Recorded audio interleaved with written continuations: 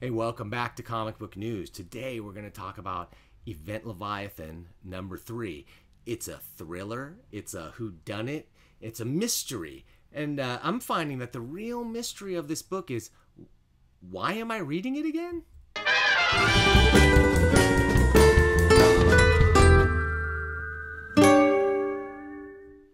Hey, welcome back to Comic Book News. It's me, Dan Shaheen. Today we're going to talk about Event Leviathan #3 by Brian Michael Bendis with art by Alex Maleev. So I reviewed the first couple of issues, and I enjoyed it. I liked the setup and the premise and the idea. But at the end of my last review, I said, look, I'm going to give Bendis another chance. Nothing really happened in the last issue, so something big better happen in issue #3. And, well, let's go to the $1 Million Comics Cam and find out if anything happened, shall we? So, in the last issue, basically all that happened was that the Bat family confronted the Red Hood because Damian Wayne thought that maybe the Red Hood might be Leviathan. Leviathan wears a red hood after all. Is that the only reason? Probably not. But they didn't give many other compelling reasons, other than in this issue they try and spell something out. So all that happened was the Bat family confronted Red Hood on the rooftop, said, hey, are you Red Hood? Are you Leviathan? He just sort of ran away, making them think maybe he was, and so they went after him. In this issue, we get to find out they had a big fight. Beautiful art by Maleev, cool layouts. I like his style. It's not everybody's cup of tea, but I think it's really good. My problem with this series is nothing's happening. Very little is happening. So let's look at some of these the title pages here. A person and organization named Leviathan has done the impossible and simultaneously taken out major pillars of the world intelligence community.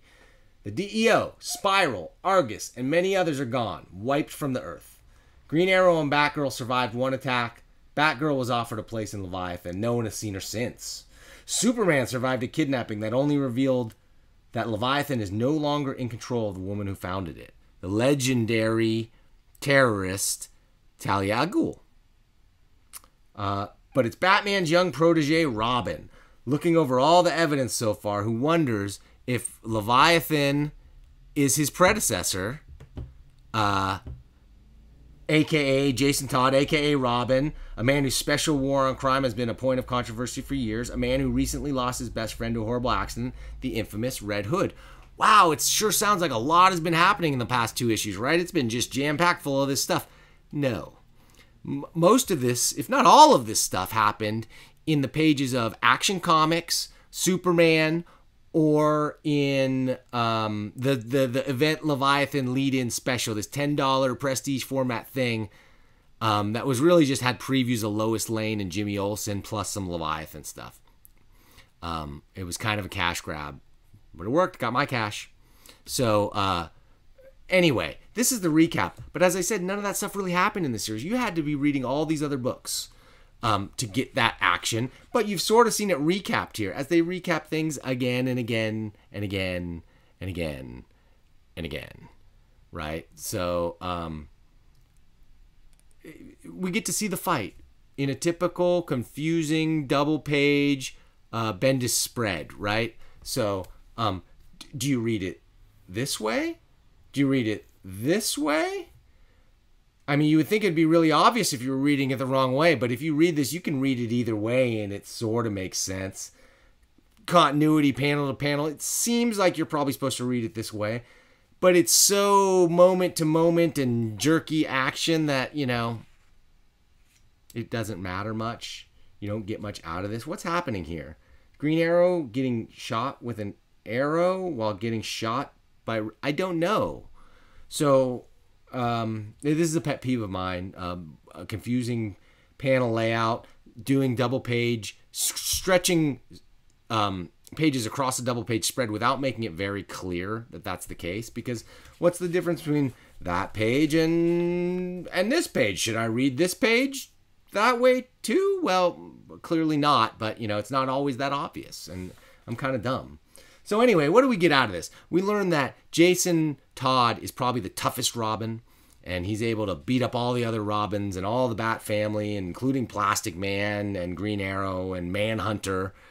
I find that a little bit preposterous, especially Plastic Man. Like, what could you do to stop Plastic Man? Why could Plastic Man not have stopped him? It didn't make sense at all, what I read here. So we get to see him fight. We get to see him talk with Lois Lane and say that basically, yeah, I'm the perfect patsy.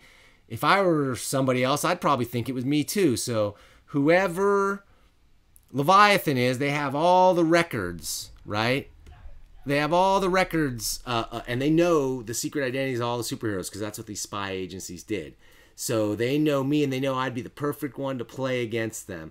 Well, first of all, just because they kidnapped the entire building, it's not, did they have like physical files sitting around with Superman's identity in it and stuff? Not necessarily. Like, it's probably in a computer database, encrypted. Maybe they have access, maybe they don't. I don't think it's a given that because the building disappeared that they know who Superman and Batman is, right? Because if they did, why would they have... A lot of stuff that's happened so far does not really make sense if that's the case. But whatever. So we get to see more confusing stuff. I didn't understand at all what's going on here with Green Arrow's Arrow and Manhunter's thing while he's talking to Lois Lane. But it's pretty clear Red Hood is not Leviathan. So they've spent several issues just wasted when it could have just been like, hey, are you Leviathan? No, I'm not. Let's team up and find him. No, we had issues being... fight scenes that went nowhere, meaning nothing, being dragged out for issues at a time. Not a fan. I'm sorry. I like Bendis, but I don't like this book. I need some... If you're going to make an event comic, and you're going to call it a thriller, and you're going to say it's Event Leviathan, you're going to put event in the name, then something better happen, man. There better be some events, because not too much is going on here. What we do find out, well, from previous issues, Amanda Waller was in the Fortress of Solitude for a little bit, right? And which we knew from another issue, not from Event Leviathan. And then she escaped. I guess she disappeared because they're in the Bermuda Triangle now, not in the North Pole for whatever reason. Why that makes sense, again, it really doesn't. But anyway, she put some kind of surveillance device here that Kryptonian technology could not detect, but Robin could find because he looked under the couch. And he found it sitting there. And he's like, whoa, what's this? And the Kryptonian artificial intelligence that's controlling this thing couldn't see it. What? It doesn't make sense. We get to see now finally where's Amanda Waller. She escaped. She's somewhere, some other country, maybe Cuba, I don't know. She had her sort of the same other end of the device where she's listening in. She's spying on the Fortress of Solitude, and then she destroys the box for whatever reason. So they can't trace her, maybe? That might make sense. But then what happens? Leviathan just shows up. She says, I know who you are, and he calls her Buffy Bluffer. Now that's either brilliant characterization because of who Event Leviathan really is, and that's exactly what that person would say in the scenario, and when we find out, it'll make perfect sense.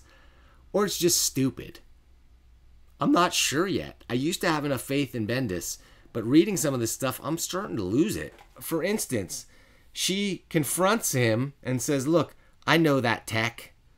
Your mask is algorithmically designed specifically to create the perfect amount of fear and leadership confidence. You're a con artist. What does that mean? That's really dumb.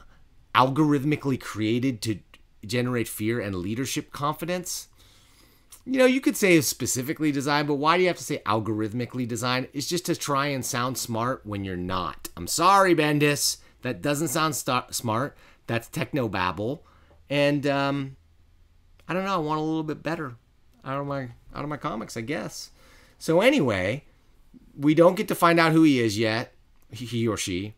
He's here to kidnap Waller. They make some clues about who it might be. And then what happens? But Superman shows up. Wow, so Superman here, he's got Leviathan. He's Superman. He's with Leviathan. If he can't just grab Leviathan and end this, then who can? What can be done? Is he that powerful? Well, I guess maybe.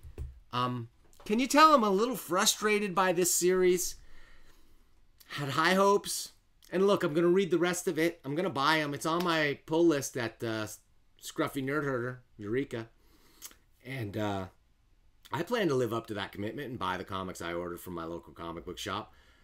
But man, it better get better. If I'm making a promise right now. If we get to the end, if we get to the 6th issue and really nothing happens and we don't have a very satisfying resolution, I'm going to drop a lot of my Bendis books. I'm already not on board yet for Legion of Superheroes. I might give it a try, but Bendis is writing so much and is spread so thin that I hate to join the crowd of naysayers, but I'm not enjoying the quality of some of these books right now. Too much repetition, bad pacing, and too little happening, despite having usually very great, like superstar level artists working on the series. So it's frustrating in that way when it's pretty to look at. It's written by a writer who I know can write better than this, but it's not so great. I'm giving this one, I don't know, a 6.4. Not happy. I mean, it could be worse. If it weren't for the really great art, I think it would be in the 5s. But I'm going to read the next issue. I'll keep you informed. I read these comics so you don't have to. And, thank you for watching these videos. If you haven't already, please like, comment, subscribe, share these videos with your friends if you think they would like them. And most of all, hey, just thank you for watching.